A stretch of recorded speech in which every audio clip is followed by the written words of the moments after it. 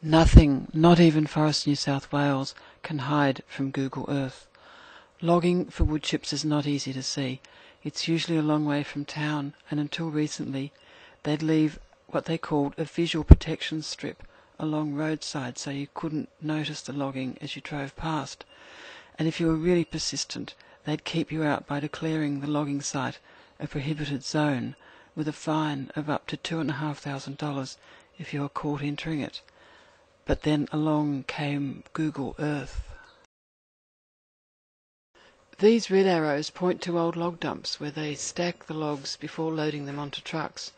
They used to replant the log dumps with tree seedlings, but now they call them assets to be used again and again every time they log. These yellow arrows point to old snig trails where they dragged up the trees from where they grew and were cut to the log dumps.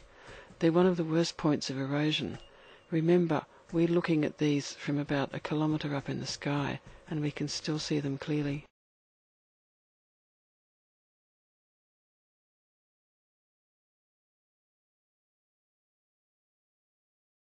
The logs are taken to the stockpile at the Eden chip mill, from there to the chipper.